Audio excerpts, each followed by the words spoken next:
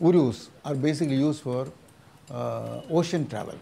They are for transporting people or transporting goods. I am Dr. Prabhu. I am a professor of architectural engineering.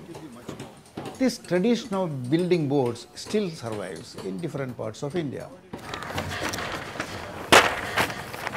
The master craftsman who is in charge of that shipbuilding, he would have started working as one who probably planed the planks. Then he would have gradually got into joining of the planks.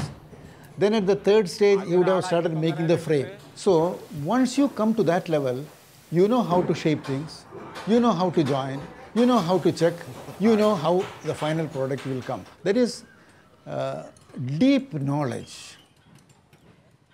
Hull has to be as flat as possible.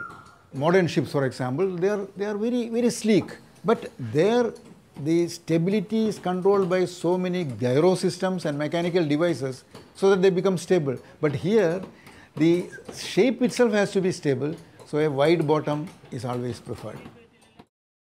After making the frame, they put the planks, but still it is not leak-proof. In order to make it leak-proof, they do what is called caulking. For this caulking, they take a cotton wicks, and this cotton wick is introduced in the joint, and by means of a chisel, they hammer it so that it goes inside. This much portion is somewhat ornamental, and probably in old ships, this will be given grotesque shape like a lion, shape like a bird and things like that.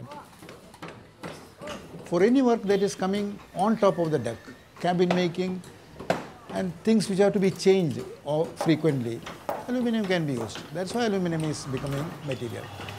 The advantage of aluminum is that it is very light, it can be easily fabricated, training. A craftsman, he starts maybe at the age of 7, he starts using his tools.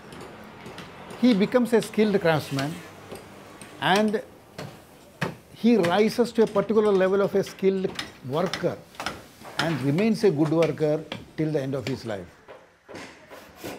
They have some sort of Workmen's Compensation Act and some accident insurance and things like that, but it's not sufficient. Some of the people who are working even in the sector of the timber shipbuilding industry, they are very old, but they don't get any retirement benefit. At the end of the life, they have to depend on their children or others or charity. Without industry, nothing will happen in India. But if the craftsmen refuse to do work, India will come to a stop.